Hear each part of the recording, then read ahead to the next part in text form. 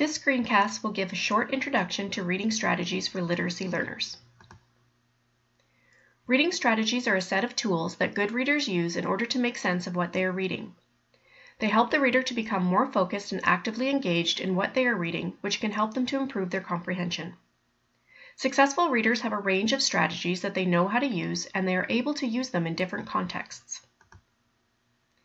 Comprehension is the goal of reading, but it can often be the most difficult skill to master, especially for literacy learners. Therefore, literacy learners at all levels of English proficiency can benefit from being explicitly taught a variety of reading strategies. Reading strategies can be taught while the learners are doing authentic tasks that are relevant to their lives as they settle in Canada. Through the use of authentic tasks, the goal is that learners will learn to transfer their classroom knowledge to the authentic world and thus transfer the strategies as well.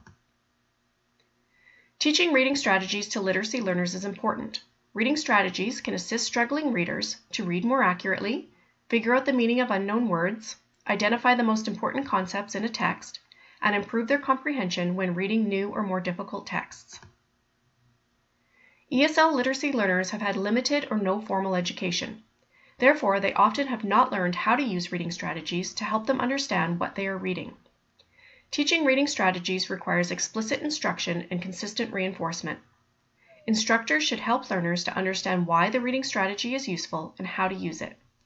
Therefore, demonstration, think alouds, and modeling are critical when learners are beginning to use a new strategy.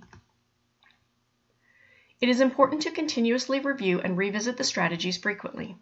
The more the learners practice the strategies, the better chance they will have at transferring these skills to other learning activities. Please note, although there is no specific order in how you should teach the reading strategies, beginning with the monitoring understanding strategy will be helpful for your learners as it teaches struggling readers how to monitor when a breakdown in comprehension occurs. This strategy will assist learners with their comprehension when reading new or more difficult text. All other reading strategies can be taught in any order, based on how they fit into the individual lesson plans and materials.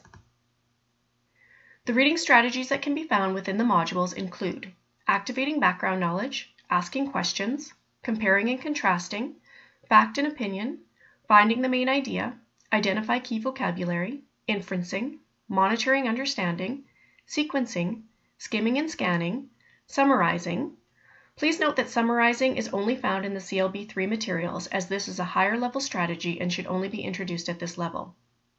Using context clues, using text features, and word attack strategies. Please note, information on how to teach word attack strategies is also included in the reading strategies folder, even though it is different than the traditional reading strategies noted above. When teaching a reading strategy, follow these steps. Step 1. Introduce the strategy. Explain to learners the purpose of the strategy and how the strategy will help them become better readers. Step 2. Model the strategy. Use a think aloud, which involves talking out loud about what you are thinking as you discuss and use the strategy. Step 3. Provide guided practice. Work together with learners and use the strategy to understand a piece of text. Step 4. Provide independent practice. Provide opportunities for learners to practice the new strategy using various types of texts. Step 5. Provide continuous support. Be sure that the learners are given multiple opportunities to use the strategies throughout the modules. It is important to provide the learner with continuous support as they practice using the strategies independently. Please note that depending on the level you are teaching, there are separate folders for CLB3 and CLB5. The materials at each level are similar, however, the CLB3 version is simplified in the reading level for the activities, handouts, and learner notes. When you are accessing the folders for either CLB3 or CLB5, you will find the following documents.